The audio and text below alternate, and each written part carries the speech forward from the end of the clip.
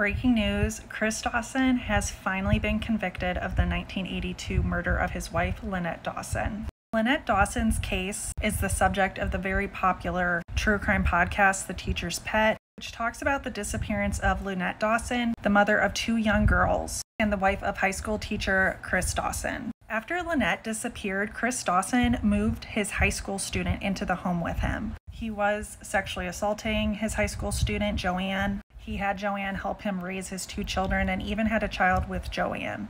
Chris Dawson always maintained that his wife simply walked out on him and their 2 young girls.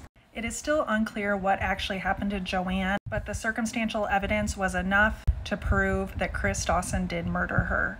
After a 3-month trial, Chris Dawson was found guilty of the murder of his wife, Lynette. It was a judge-only trial, and he was satisfied with the circumstantial evidence, which proves that Chris Dawson had become infatuated with Joanne to the extent that he saw no other way to be with her than to kill Lynette. Chris Dawson said he will be appealing this verdict. This case is so detailed, and I really only gave the most brief synopsis, so I would recommend listening to the podcast if you would like to hear more.